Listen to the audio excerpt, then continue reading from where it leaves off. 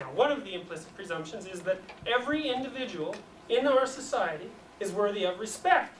That's the core aspect of your natural right, fundamentally. Even if you're a criminal, like even if you've broken rules that you admit you've broken, in this society and others that have the same presuppositions, you still have a whole sequence of rights that cannot be violated. Because in principle, there's something about you that's worthy of respect, regardless of your behavior. The question is, what is that? What is that? Well, you even see this in simpler social animals like wolves.